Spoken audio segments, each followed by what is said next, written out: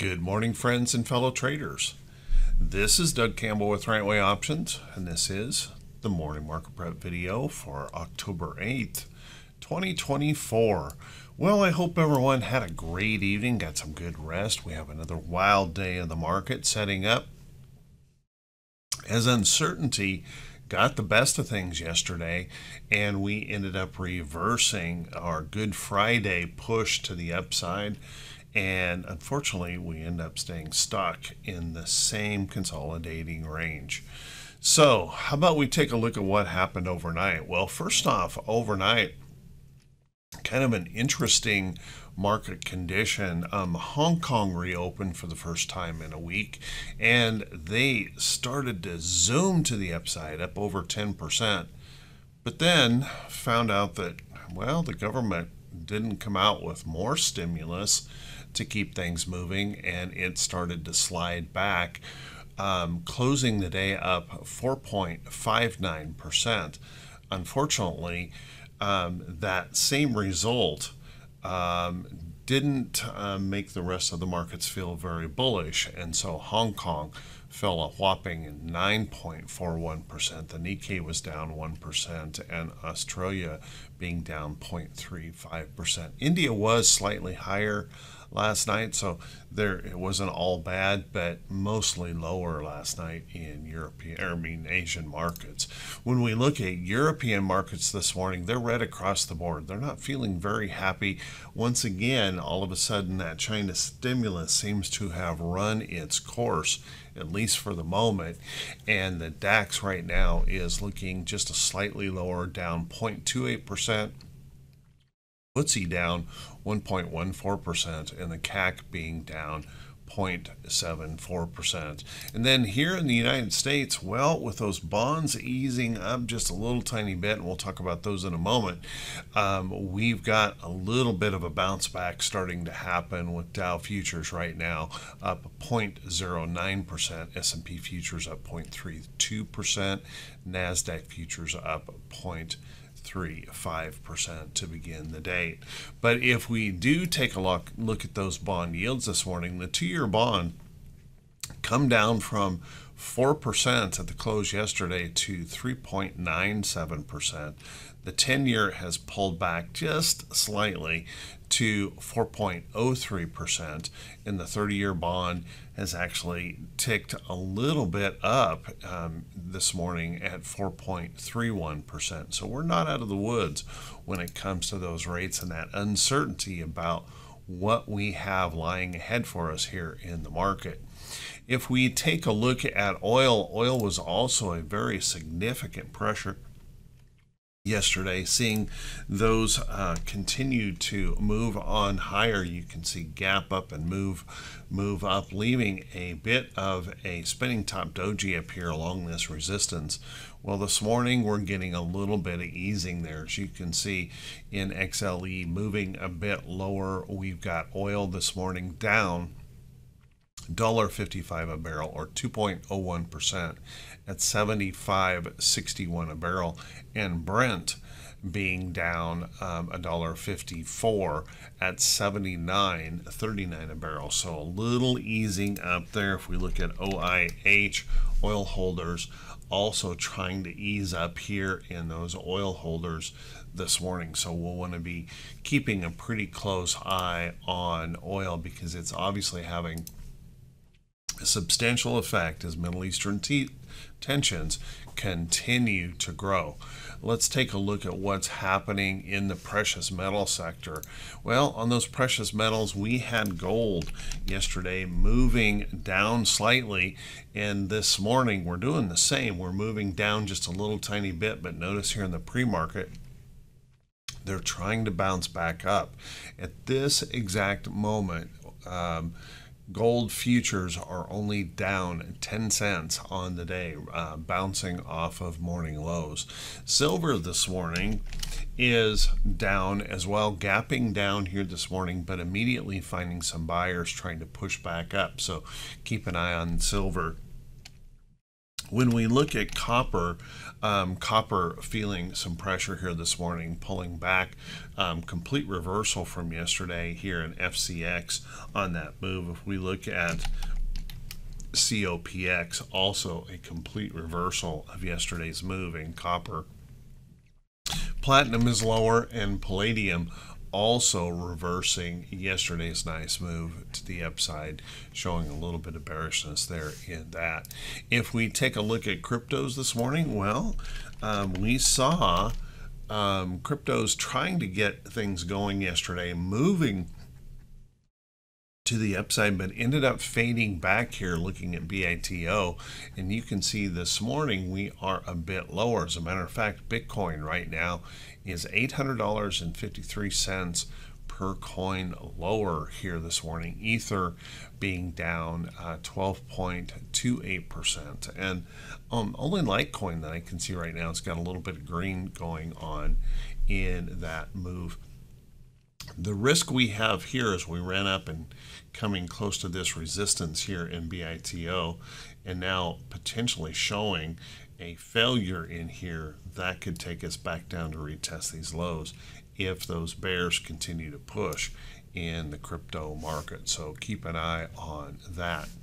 So what does all that mean for today? Well, how about we settle in? Let's buckle up. Let's get ready for the Tuesday edition of the Morning Market Prep video.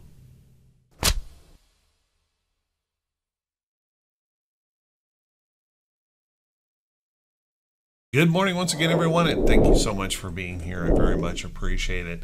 Let's take a look at these charts.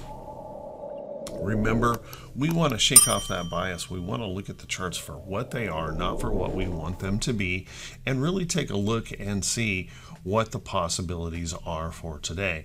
Well, first off, looking at the diamonds, once again, we are still stuck. We're stuck in that price range that we just can't seem to get out of, and the choppiness continues here in the market. This morning we're trying to bounce back up a little bit. If the bulls can continue to find that inspiration, well, let's look for that opportunity that we could press back up. Maybe we'll have to break the top of that ugly candle yesterday and then stretch back up here to see if we can test those highs in that consolidation range. Going beyond that, well, maybe we can push on through up here and see if we can test that all-time high print and then blue skies above. If the bears, however, were to find inspiration, well, it's not too difficult to see. If we did push down here, test the low side of that and bounced yesterday, if the bears were to get going here today, breaking that support level, I would look at this next area right here as the next support, and beyond that we would start breaking on down, and that might raise a little bit of concern in the market, because I would see maybe the next area of price support maybe somewhere down in this area. And keeping in mind that we have slipped beyond both of these upside trends that I had drawn in here, not so much as to be a major worry just yet, but slipping beyond those trends does make for a little bit of concern.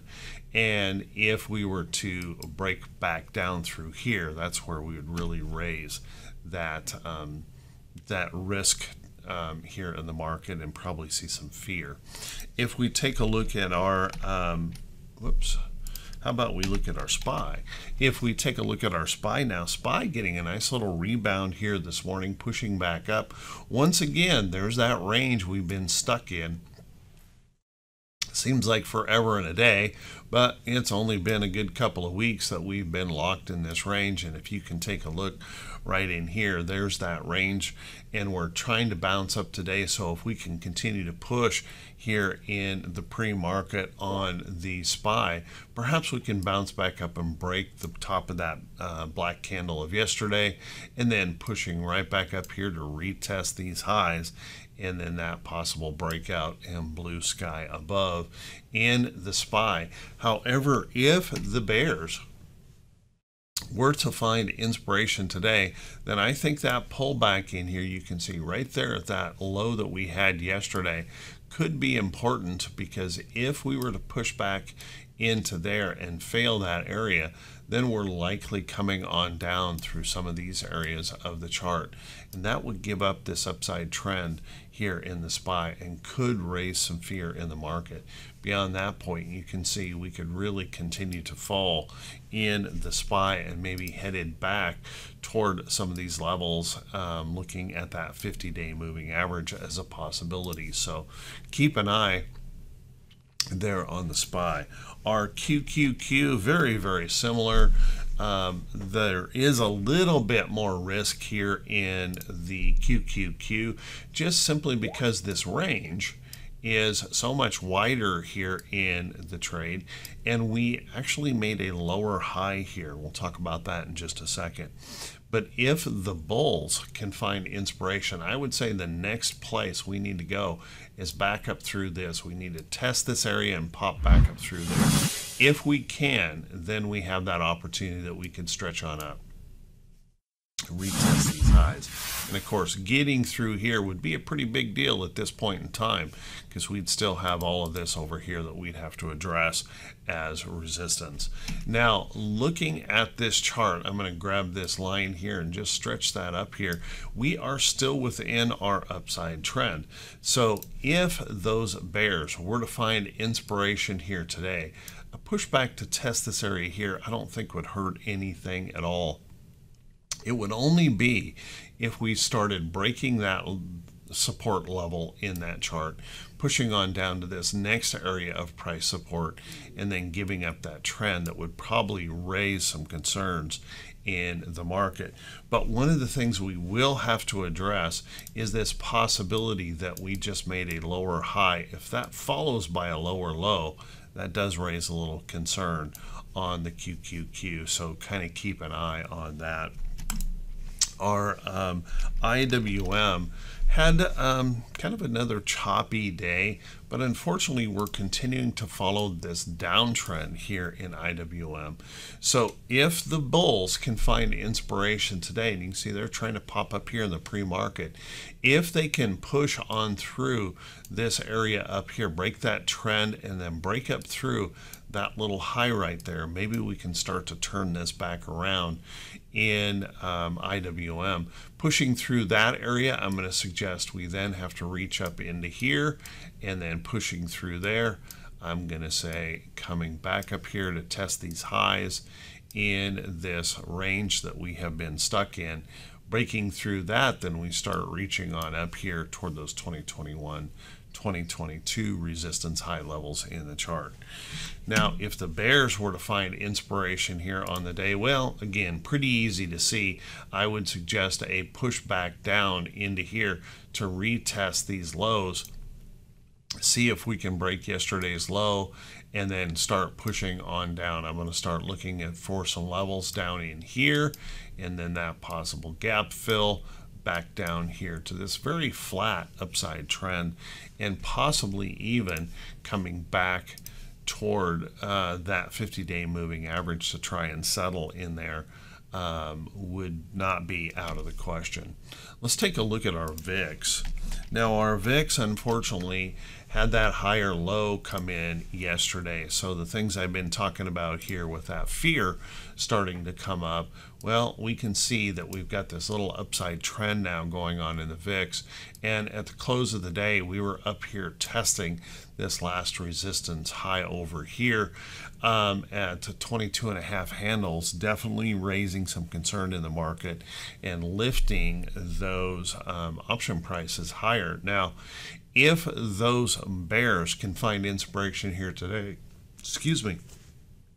if they can find that inspiration today, then breaking through this resistance here would be the critical point, and then maybe we start coming on up here to test some of these other levels of resistance in the chart, pushing on through with a little bit of fear. But if the bulls, as we see the first thing this morning, they're pushing pretty hard, trying to rebound just a little bit, even though those bond yields are not improving enough to solve this problem. We have a little pullback that could occur in here, coming back into somewhere in this range of price support is where I'd look for that little bit of relief to come in and watch that carefully if those bulls do get going, that little resting pullback coming here in the VIX. Breaking down below there would be a major change in the market, saying those bulls are really re-engaging, pushing that fear aside. Now, if we take a look at our T20s, our T2122 had a little bit of a rough day yesterday, kind of whipsawing the move of Friday. We made just a slightly new lower low in here, and once again, we're trying to rebound. So we're dancing around here on this pushback up. I would say this morning we could pump right back above that 50% area here. Unfortunately, what I'll show you here in just a little bit, there's no momentum in the market, and we have so many uncertainties for the market to be considering here that I think anything is possible here in the market. But if the bulls find inspiration, we have definitely opened up upside opportunity if they can get going here. And if the bears were to find inspiration, well, we still have fairly significant downside opportunities here in the market.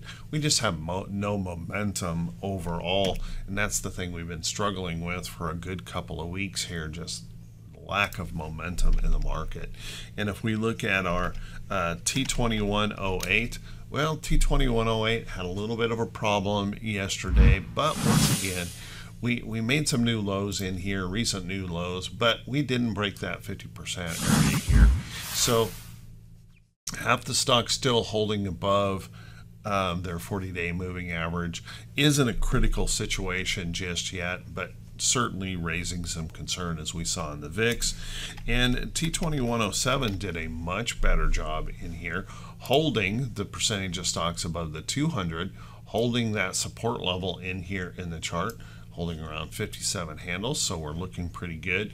We still have this downtrend, of course, that we need to consider. Any rally back up into here could run into that resistance in the chart. And certainly we have quite a bit of data here showing us that resistance here in T2107. So keep an eye on that. We're going to need some kind of inspiration to get us moving here. If we take a look at T2101, here's our problem. Even on the big bearish wave that we saw yesterday, almost no increase in breadth, not encouraging those bears to really continue to push this morning. So we can't hold a direction here. We're just still locked in this chop. Remember, we are in total blackout right now of corporate buybacks. The companies will not start coming out from under these until after they have reported. So we've got a long ways to go before we might see that breadth really improve, unless we get some news, you know, maybe Israel just says, okay, we're done. And that would relieve a lot of pressure in the market. Perhaps the bonds really start pulling back again, would relieve some pressure. And then, of course, we have these data points coming our way that certainly could have the potential to relieve or make that pressure worse. And we'll talk about those in just a moment. So keep an eye on that T2101. The breadth is still light, and I suggest it's probably going to be very light again today. If we take a look why I believe that, all we got to do is take a look at our economic calendar. There isn't much going on in here that's really going to give us a whole lot of inspiration. First off, we've got some more Fed speak in here. We've got an NFIB small business optimism report. Now let's take a look. That actually did improve to a 91.5 here this morning. So keep an eye on that little bit of improvement there on the small business optimism. And then we're going to have international trade in goods this morning. Keep an eye on that. They are looking for that to maybe ease up just a little bit to a negative 71 billion, down from a negative 78.8. Keep an eye on that. That might provide maybe a little tiny upside opportunity if it does ease that much. We've got a Treasury buyback announcement, bill auctions, several Fed speakers, and a 3-year note auction that will be going off. So not a lot here to get too inspired on. And then if we continue on looking into the earnings calendar, well, there isn't much there either to get the market too excited. We have report from PepsiCo this morning. That's looking lower after its report continuing to follow this downtrend. Once again, consumer problems out there really seem to be cropping up. And although we're ignoring it in favor of just anything AI gets the market very excited, a lot of companies are not doing well, and the consumers seem to be very, very stressed. So keep an eye on that. PepsiCo moving lower, and ACCD reporting this morning. It is going the other direction, a technology stock trying to break back through some of this bottoming action and a massive downtrend. So this still has quite a little bit of work to do, but that's a nice start to the day on ACCD. Unfortunately, that's it for the day. There are no notable reports this afternoon, so that's it for our inspiration here for today when it comes to earnings. If we take a quick look, and I want to jump back over here, the uncertainties that we're thinking about here in the market are certainly things like this, FOMC minutes, and then the number here on Thursday, the CPI jobless claims, of course, and then that PPI coming in on Friday will probably have less impact for sure from the CPI. But we'll want to be watching these numbers pretty closely. So those uncertainties in here are keeping the market in check. And if we take a look over here on Friday, remember, not only do we have the PPI, consumer sentiment, we're going to get the beginning of the big bank reports. So keep an eye on that. So how about we take a look at a few stocks that could be setting up for today. But before we do that, everyone, if you could do me that quick favor, if this is the first time you've seen these videos, if you could please click that subscribe button and also click that bell icon when it pops up. That way you'll be notified every time I post a video. And if you find these videos to be useful or helpful, if you could do me that favor and click that thumbs up button, leave a brief comment, that helps the channel to continue to grow.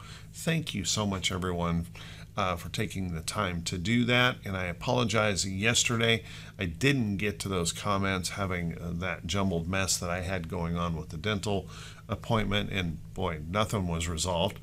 So I'll be doing it again, but I will be back on task answering those comments here today. So thank you, everyone who does take the time to do that. It does mean a lot to me. Let's take a look at these stocks that are potentially setting up. Remember, everyone, they're not recommendations to buy or sell any security. Do your own due diligence. Be very, very careful in this market, as that breadth is continuing to stay very, very low. But what that means is we're winding up for something. We're winding up for either a big move to the upside or a big move to the downside. There's a lot of pent-up pressure going into these data points, so be prepared for just about anything. Let's take a look at a few things setting up here. I wanted to mention the financials here. First thing, we talked about that yesterday. Big old reversal here in those financials yesterday as those bond yields continue to go up. And remember, we're heading into those earnings reports with Bank of New York, BlackRock, JP Morgan reporting on Friday. So you'll want to keep an eye on this. We're still holding this little upside triangle here, trying to move through. But obviously there is some uncertainty here in this chart with all of this bouncing around. I would be really, really careful in those financials heading into those reports. These high rates are not a good situation for them at the moment, so keep a close eye on those financials. A break below this support right in here could really send those financials lower. Let's take a look at some of the individuals in here. When we look at things like Bank of America, we know that old Warren Buffett has been or sold off his position in Bank of America. We've just been lingering in this choppy consolidation. So here once again we have that situation where we've been winding up for something. So you guys need to be aware of this, that as we wind in these consolidation areas, a lot of emotion is being built, and those possible big moves are getting ready to snap and go. Now, I can't tell you from this if we're going to go higher or lower. I would be watching that pretty closely in a lot of these financials. If we take a look at KRE, we're seeing the same thing in our regionals. We're stuck in this range here up above. We're trying to hold higher lows, winding up to some kind of big move here in some of those regionals. So yeah, keep a close eye on those financials.